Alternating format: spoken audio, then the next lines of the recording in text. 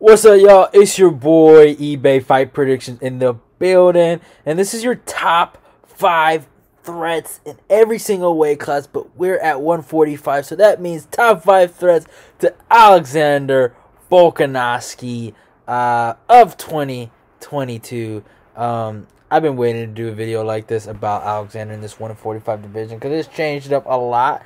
I think there are going to be some similar names that you will see from last year's, but it's changed up, and I've actually kind of changed my mind on certain things. I gotta check out who I put at number 1. I might have put Brian Ortega. I might have put Brian Ortega last year, but I'm gonna see that list. But yeah, man, Alexander Volkanovski. Let's talk about the champ, man. He is the guy. Like, this guy is the epitome of workhorse. He is good in every single aspect of MMA. Maybe you could say he doesn't submit anybody, but that's about it, man. His grappling's A1, his striking's A1. When I watch him compete, it's like, man, like he's great. He the way he uses his feints, the way he uses his leg kicks from just the lead leg. And then when you're used to him throwing leg kicks from the lead leg, he switches it up and throws it to obviously from the opposite leg. But he's just so good. He's so good at mixing things up, and he can wrestle.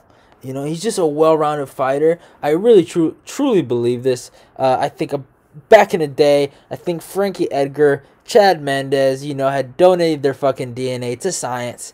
Obviously, went to the Australian science department, and they made fucking Alexander Volkanovski because he's the best of both worlds when it comes to Chad Mendes and Frankie Edgar. It feels like he has Frankie Edgar's cardio, but he doesn't have that crazy Frankie Edgar cardio. And he has that, like, almost like Chad Mendes power, right? But not the all the way Chad Mendes power, where like his power almost takes away his gas tank. It's like he has the best of both worlds. He's better than Frankie because I feel like he's a lot more cleaner, and he has Frankie's durability, right? Like, he has I feel like he has the speed of Chad. I just, it is what it is. I don't want to go too in depth with this little conspiracy theory, but still, he's just he's really great. He's a great fighter. And I've been a fan of him for a long time. The only time I've ever actually counted him out was against Chad Mendes, but Chad's my guy. I've been really impressed with Volk, man. I really have. And there's a few guys I can see actually beating him, but right now, it's going to be a fucking problem. It's a hard fight.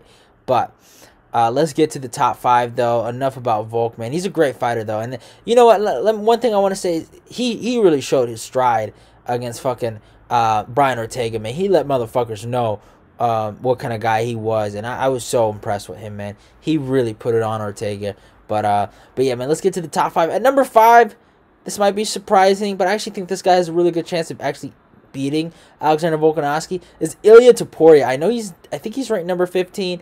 And his last fight was at 155 against Jai Herbert.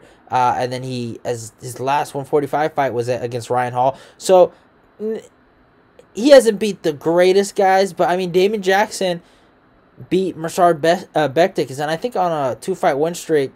So, I'm just saying.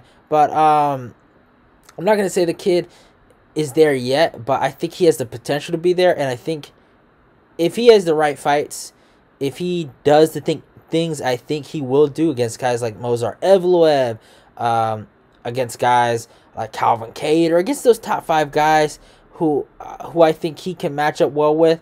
I honestly think he could really knock out Alexander Volkanovski. I think he has the potential to. I don't know if he will, but I really do think I'm really high on Ilia Topuria. I think his wrestling is good. I think his boxing is good. The only place I think he would have to improve in is his Muay Thai awareness, his kickboxing awareness, and maybe some of his kickboxing fundamentals. I think he boxes and wrestles a little too much. I feel like Jai showed a really good game plan. If you're a tall, rangy guy that kicks, the knees up the middle are really good. He got caught with so many things because he kept moving his head and dipping his head to certain angles as if he was Canelo, boxing out there. So I think that's his number one issue, is that he needs to learn some of the I know he knows the fundamentals, but he needs to rework some of those holes, because you can't move your head down like that. I'll never forget, Dan Hooker explained it when he fought Ross Pearson. Like, Ross has really good head movement for boxing, but someone throws a fucking knee down the middle and you dip your head as if you're like gonna like get away from a hook, and you eat a knee to the dome piece, and you're actually moving your head towards that direction. The speed of how your head's moving down, going towards the knee, and the knee coming up with that like momentum, it's gonna end badly. And he got caught with a beautiful lead high kick too, from Jai. So he's gonna have to work on some of his fundamentals. But if I'm talking about durability wise, wrestling wise, and boxing wise, he matches up really well with Volkanovski, and I think he has a lot of potential to be a prom. But yeah, at number 4, I had to go with the main man, the savior of the featherweight division, the guy that put Giga in his place, Calvin Kattar. This guy, man, Kattar's my guy, bro. Kattar is my fucking boy, bro. I got a lot of respect for him, man. I think he can give Volk some problems. Obviously, I do think Volk beats him, but man, stylistically, he has really good boxing. He can wrestle. He's well-rounded. And I think Volk would only have one advantage in one area, I would say. Because besides that, every area, I would say they match up pretty well.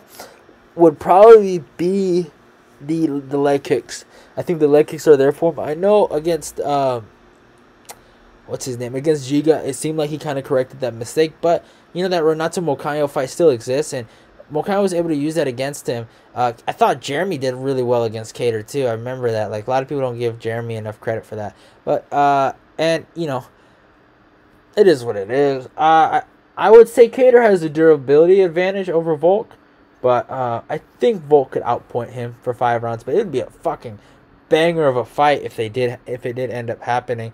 But at number 3, a guy I actually really think has a good chance of beating Volk, Josh Emmett. It's that power thing. I'm putting a lot of guys with a lot of power that have an advantage. Because, if you're able to catch him, man, it's over. It's like very few guys can outpoint Volk, and I don't know if I see any of that. Like, very few, because he's just such a high output fighter, and it's hard to it's hard to beat him in a decision. He just knows how to win. He knows how to outpoint you, and he knows how to outwork you. He knows how to beat you. I think you got to catch him. And Josh Emmett, I mean, he started off as an actual wrestler in the beginning of his life. And going into MMA, I've never really saw him shoot for a takedown. I guess against Michael Johnson, I remember earlier in that fight, he was shooting for a takedown. And Michael was winning the whole fight. I'll never forget this. And he fucking clocked him in the last minute of that fight. But ever since that Jeremy Stephens fight for Josh Emmett, he's really improved. He's really shown me something. And, I mean, he did have problems with Dan Ige.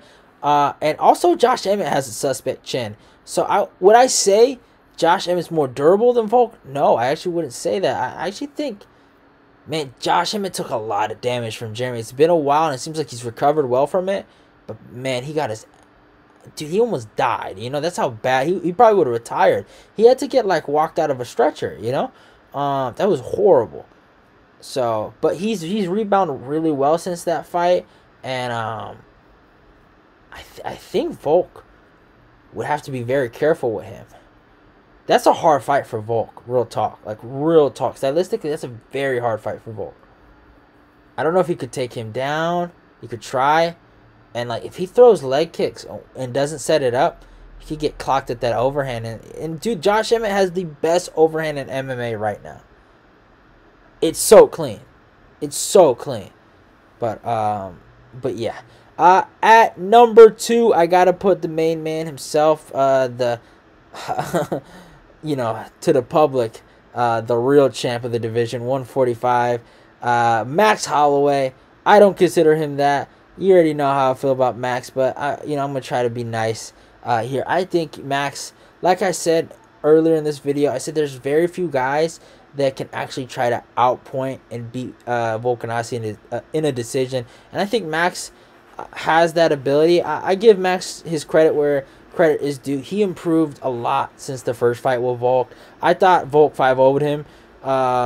You could say 4-1 in the first fight, and then he turned it into a 3-2, 48-47 fight. Even though I feel like when I first watched it, I'm not going to lie, I actually thought maybe Max had won it.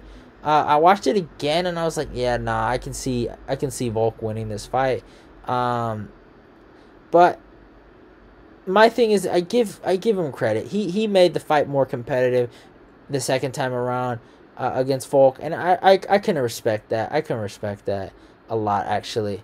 I still think Volk beats him.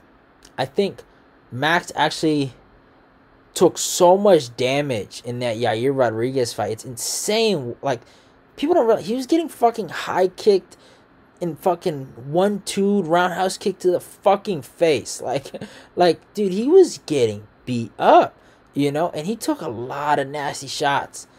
If Volk can fucking touch him on the chin one good time in the trilogy, if it happens, just gonna say that, dude, it's over for him. It's fucking over. He can't just take damage like this. Eventually, the chin is going to crack. Now, it hasn't cracked yet, and I don't know if Volk can do it. But if there ever is a guy that could do it, it's Volk, right? And I make this comparison. Frankie Edgar versus BJ Penn. Eventually, Frankie ended up finishing him, right? The first fight was super, super close. It was close. It was a close fight, right? I feel like Frankie clearly won, but some people thought BJ won for some weird reason, right? I think, in my humble opinion, I think Volk will eventually finish Max, but the second fight was close. So I will give him credit there for making a fight close, you know, because I don't want to make his fucking fan base cry. The last time, dude, Yair versus Max Holloway fight week will be probably the most legendary fight week of this channel, because, man, they were fucking pissed. Those fanboys were pissed, you know, but it is what it is. And at number one, the number one threat to Alexander Volkanovski is the Korean Zombie. If you go check out my breakdown, obviously I am picking Alexander Volkanovski to beat him, but that's because clearly I like both of them, but clearly Volkanovski is my guy. But if I'm being honest, if there wasn't a bias in that situation, I'm being honest with you, I'd probably pick I'd probably pick Korean Zombie to get it done. I think this is a legit upset waiting to happen, and it's insane. Let's not forget, you guys, even I kind of thought it in my head. After the Volk versus Max Holloway fight, the second one, everyone was saying Zombie would KO Volk. They said it. All right? Like, everyone knows it. Okay? But after Zombie got dealt with from Ortega, that fucking opinion went away. And what Zombie was able to do to Ige, I'm hearing everyone saying it was a bad performance. It was one of his best performances ever. He took no damage. He out-grappled a former wrestler, D2 wrestler, in Dan Ige. And in my humble opinion, that's Ige's fucking, you know, that's his prowess right there. That's where he started from, right? He's a good wrestler, right? And he got out-grappled in those, in that fight, you know? And the way he matches up with Volkanovski, he can do a lot of damage. He hits hard. He has good submissions. He will have the reach advantage, which Volk hasn't had. Volk hasn't had the reach disadvantage in his last 5 fights. You know, I talk more about it in my breakdown, so go check that out. But, man, this is an incredibly close fight. Give Zombie his respect. Give him his respect. I think Zombie's a great fighter. All right? And I think he has a real chance of winning this fight. But if Zombie loses, it's not because he's washed or he's not great. It's because there's a reason why they call Alexander the Great. There's a reason why his nickname is the Great. Because he beats great fighters. And that's what Alexander does. That's what the kind of guy he is. You know, so can't wait for the fight. It's going to be great. Love y'all. Goodbye. Don't forget to follow me on my Instagram and my Twitter. See y'all and love y'all.